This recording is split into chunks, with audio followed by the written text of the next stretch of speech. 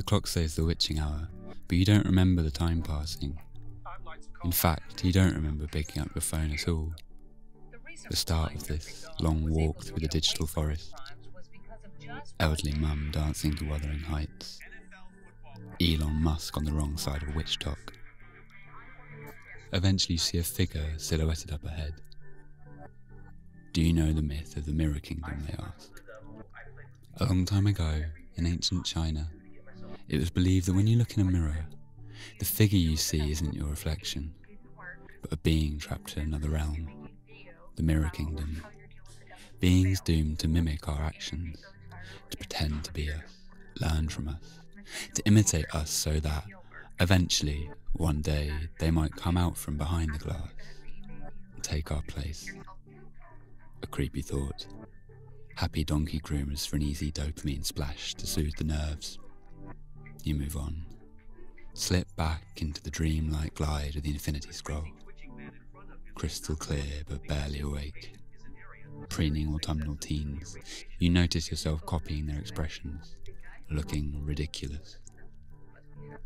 You wonder what the mirror people would want with you. Earnest excitement outside Disneyland HQ. A lovable tech employee makes dark speculation that the algorithm could eventually get so good it'd kill you.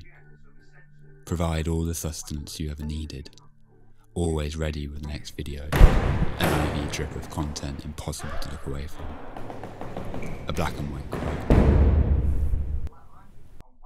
And he is in this, led by an invisible hand, which was not part of his intention. Move on, leaves flicker like a video dropping frames, become weightless. An overly serious teenager dressed in black, 10 things never to do at night with your phone. Empty yellow backrooms haunted by amorphous distortions. In slow motion, the seams of the mirror realm start to split open. Uncanny salesman peddling your dream house. And it is your dream house, you think. You think. Or was it? It's learning. But you're happy to become embalmed in the collective hallucination. You wonder if they're already here. Terrible wonder.